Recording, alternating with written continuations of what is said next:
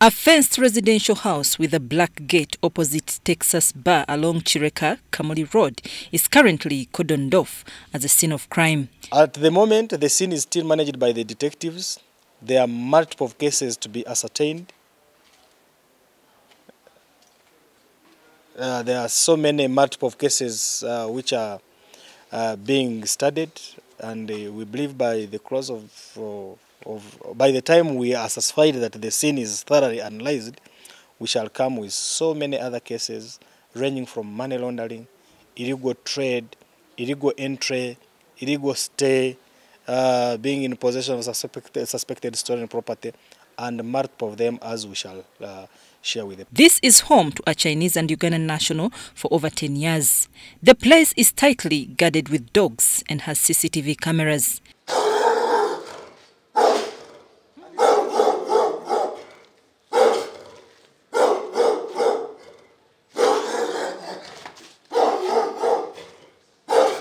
None of the neighbors, however, knew the number of Chinese that were residing in this place until police burst the secretive bubble.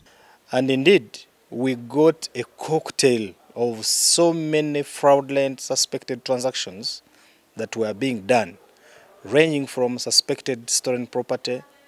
We were able also to find out that the Chinese there inside were keeping 6 tortoises. And of course, it's against the law according to the Wildlife Authority Act. We got when there were some other transactions of export, and yet of course later on we verified and established that these Chinese did not have any work permit. We found out that of the 37 Chinese who were in the premise, 12 of them had expired visas. And these Chinese had started coming in Uganda from October 2019, and the latest case was in February. Now, the scene was managed by our detectives. They got so many things that were criminal in nature. All they needed to do was to verify whether there is evidence to support any suspected crime. And until yesterday, when part of our findings were subjected to the Directorate of Public Prosecution, and some cases were really ascertained that there were crimes committed here. And ultimately they were charged in court, taken to Buganda Road Court. Of course, others they were all remanded for some offences, which even some of them pleaded guilty. At the moment, the scene is still managed by the detectives. There are multiple cases to be ascertained. There are so many multiple cases which are being studied, and we believe by the close by the time we are satisfied that the scene is thoroughly analyzed, we shall come with so many other cases ranging from money laundering, illegal trade, illegal entry, illegal stay, being in possession of suspected stolen property, and multiple of them as we shall share with the public. Police from the Criminal Intelligence Investigations Department discovered motherboards for cell phones and for computers from which the Chinese would remove chips before re-exporting them to their country. You see, on these tables you are seeing here, by the time we stormed into this building upon getting intelligence, we found all these phones were live on internet. They were all connected to internet, and they were all open to WeChat. WeChat is a Chinese communication channel, I think, like you see WhatsApp in Uganda and whatever. So on this WeChat, they were doing their own transactions. You find like 10 phones having a WeChat account of one person, but having different photos, okay? Somebody tries to change identity and they would con unsuspecting people, both in China and maybe here, as experts are trying to extract information. But what we sampled, we would find money transactions. They get money, whatever money they get, they report the admin at the computer. That's why they had marked all these tables. We found these tables marked from 1 to 25, and each table had a computer and a laptop, where every transaction they make here involving money, they enter in the laptop for easy accountability and for giving commission to these people who are doing those transactions. So there are many financial, these phones, apart from other crimes which we shall identify, but they are basically for committing financial related crimes. Yesterday, we charged these people with one of the offenses which is called, it was called accessing with the intent to commit or to facilitate further commission of further crimes. So these people accessed our lines, our SIM cards, they registered them on WeChat, which is a Chinese app, and they are either using for themselves to commit crimes or they are facilitating other criminals in China to commit those crimes using WeChats created in Uganda, which cannot be traced in their country. And we have all these phones you are seeing here, they have SIM cards in them. 1,666 of the SIM cards in these phones are Airtel. These Airtel lines are registered in the names of Ugandans.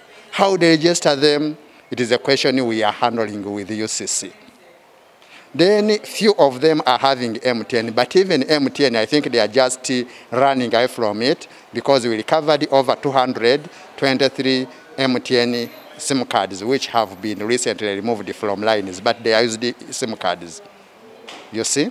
So that means that they have been doing a lot of havoc here, but we are seeing it is facilitated by some negligence somewhere, because how someone can access all those lines, and some of them are in names of Ugandans. It is a question where we appeal to Airtel, where we appeal to MTN to strengthen accessibility to such lines, because some of them are accessed for purposes of commission of crimes. The place is equipped with weighing machines for metals and surrounded with cameras. The business maybe has been masterminded by the landlord of here, who is a Chinese Ugandan, but at the same time he keeps in bringing others. So it is a collection center. Our fear is in Uganda, there is nowhere you can get a ready market for all these motherboards. Yesterday, we charged these people with one of the offenses, which is Chinese were manufacturing almost a disassembling factory here.